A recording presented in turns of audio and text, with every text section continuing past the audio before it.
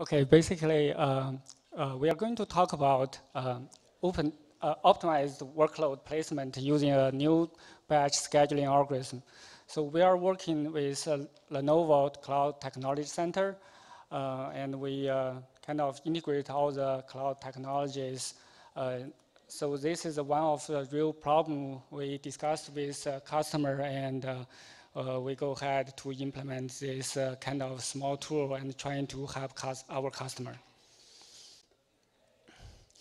So Nova Scheduler today, basically Nova take a workload order, and workload order basically translate to Nova API, and Nova Scheduler takes the request from API and also look at the Nova placement and the resource tracker getting from the Nova compute node and makes a decision to place a workload in certain compute node. And Nova scheduling algorithm mainly is called a filter scheduler. And first, the scheduler goes through the list of the compute node and apply the filters. Filter can be RAM, storage, can be affinity, anti-affinity.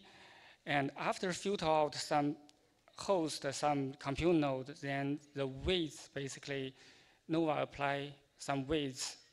It can be RAM, can be I/O specific to that compute node, so that the compute node will ordered in certain way. So the first, basically the most weighted compute node will be taken as a workload to place the workload.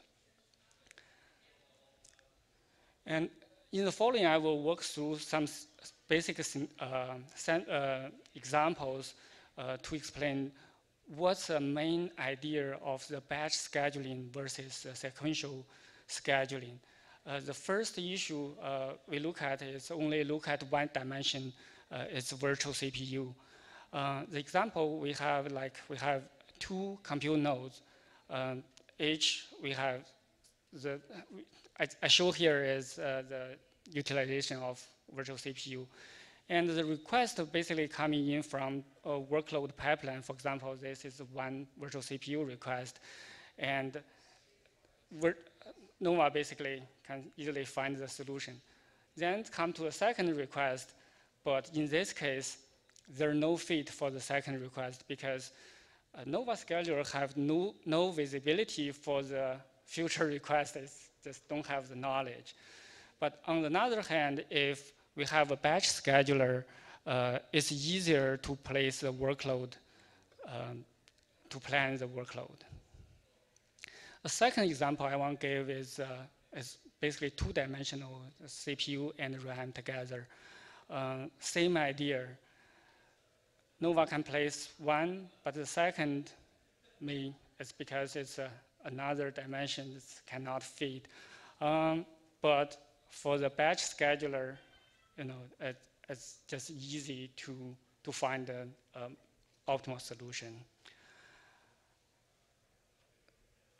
So, and the workload actually is multi-dimensional nature, and there's lots of characteristics to consider in the workload: RAM, CPU, storage, and there are other performance measurement. For example, SDD, SRO, VNFs. There are also some policy related like affinity, anti-affinity, and there's something even more people not even consider today, like thermal. If you do a placement, you want to avoid some hot spot. So this can be all optimized in the scheduling algorithm. I also have an example here to show that the complexity of the flavor. Basically, for this flavor, the request is 6 CPU, but it's across 2 different NUMA node, and even the memory request is different on different NUMA node. So to find an optimal solution for this kind of multi-dimensional request, workload request, it's difficult usually. And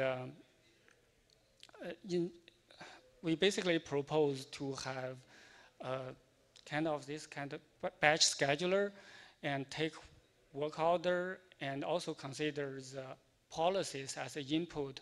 The policy can be related also, something we mentioned, for example, affinity and anti-affinity. One example of anti-affinity policy can be if it's just cross different compute node or it's actually cross the rack, for example. This can be the input of a policy. And the output of the placement plan will be deterministic. So that means it will work out a plan and for the basically place a workload, schedule, have the workload on a particular host or compute node, so that Nova will just take this transparent, send to do a placement instead of recalculate the compute node. So this can be done, for example, by specifying the availability zone. So basically, each availability zone can be a one compute node. So you can basically specify the compute node in that way. So that's one way to do it. The scheduler core algorithm, basically we first apply all the constraints and do the multi-dimensional optimization. The problem is a known NP hard problem. Basically, it means if you find the optimal solution, it takes a long time. Basically, the searching algorithms take a long time. And here we in this literature, basically, there are known solutions for this. People usually do heuristic algorithm. Like example here is most loaded first, least loaded first. Basically, most loaded trying to pack the workload on certain compute node. And on the other hand, the least loaded try to balance all the workload to all the compute node. Genetic algorithm, on the other hand, can take consideration of all the request, multi-dimensional request, and trying to optimize it. Simulating the annealing is very similar to genetic algorithm, but in this implementation, we use genetic algorithm. The work we do is simulate simulate environment and basically simulate the result.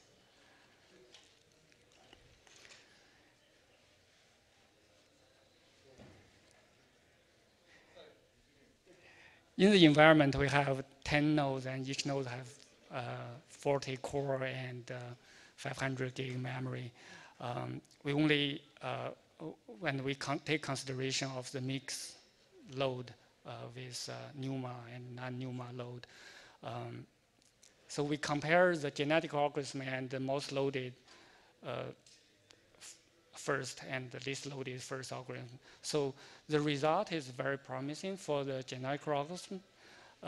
We have two profiles basically considered for the workload. We have multiple load side, but two set of workloads. So high workload basically have high virtual CPUs required in, and it's range from 8 CPU to 24 CPU, and the medium workload is 4 to 12 CPU. So basically the workload is randomly generated, and we try to place it. And if you look at the diagram, basically the vertical axis showing the percentage that the total workload is placed, and the 1 to 3 means the basically different workload profile or workload samples. So here is the basically key takeaway and from this lightning talk. Batch scheduler provide better workload placement, and it's good. Genetic algorithm is generally good approach for multi-dimensional optimization. It's also much better in our simulation result, showing that it's much better than most loaded and least loaded first algorithm. And we are looking to basically extend our work and work with Nova and Watcher project to get get involved and open source this tool to like community to use it. Thank you. Any questions?